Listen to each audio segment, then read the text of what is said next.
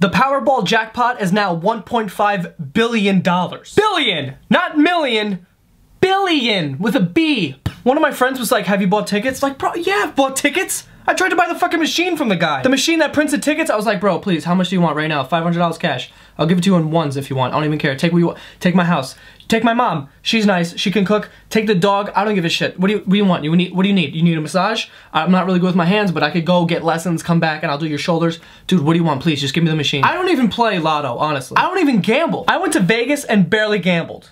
Drank a lot. A lot. But when it gets up to 1.5 billion, you have to play. You could get lucky. And I just hate that some people are like making up excuses of why they won't buy tickets. I'm not gonna buy tickets because I'll never win. Yeah, you're not gonna win because you're not buying tickets. Then it's impossible. What kind of attitude is that? I'll never get a job in this economy. Good, then sell bootleg DVDs on the corner of CVS and make a nickel a day. You know you don't even get the full 1.5 billion. Like, there's so many taxes that are taken out. Do you realize that if we lived in a country ran by the devil himself and income tax was just through the fucking roof and they took $1 billion from you, you would still have 500 fucking million? You'd still be richer than Drake and Rihanna combined. Oh, and I love this one. Like, oh, if I win, then people are gonna try and kill me and rob me. Bro, you have $1 billion. How the fuck are you getting robbed? You could hire Batman to protect you, and he's fucking everybody up. You could literally build a castle and live inside it, build a moat around it, and fill it with alligators and Moby Dick.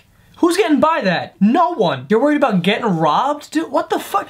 Get creative. You have $1 billion. Wear a jetpack at all times. Someone comes up to you with a knife, give me your money. You hit a button and you just take off, dude. Another thing that people seem to be worried about is like, oh, if I win that money, then people are gonna come out of the woodwork and ask for money. Yeah, and I'm gonna be one of them. You see, I'm trying to be ahead of the crowd. Most people wait until you win to come out of the woodwork, but I'm coming out today. So if you win, I could be like, whoa, buddy.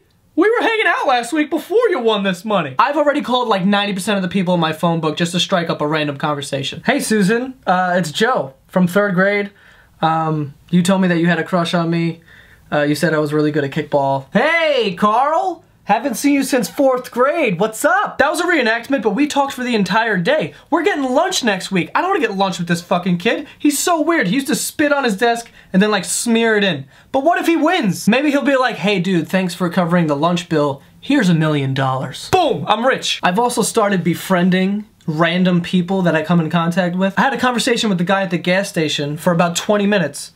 About like gas prices and the government and shit. I had no idea what I was talking about, and I didn't really know what he was saying because he had an accent, but I told the guy we should hang out, gave him my number, and as I left I said God bless, and he smiled. I think I left an impact on him that had to have amounted to at least like 10 G's if he won. Like the next time I went to go get gas, he's like, oh, government guy, here, 10 G's, and I'm like, thank you. What I'm actually gonna start doing is just waiting outside delis, and then people who have gone in, bought tickets, when they're on their way out, I'm just gonna bump into them and spill hot coffee into my own fucking eyes, and if they win, I'm gonna sue them. I'm like 98% sure that I would go blind, but I would be rich. And before I go, let me just clarify that I'm joking. Don't get all, oh my god, he's so money driven, all he cares about is money on me, okay? It's all just some jokes to make you laugh, alright? I'm just trying to make your day, and please do not forget that.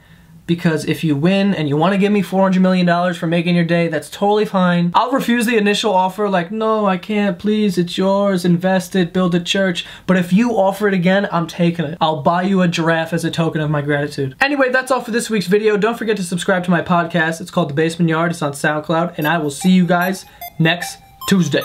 Boom!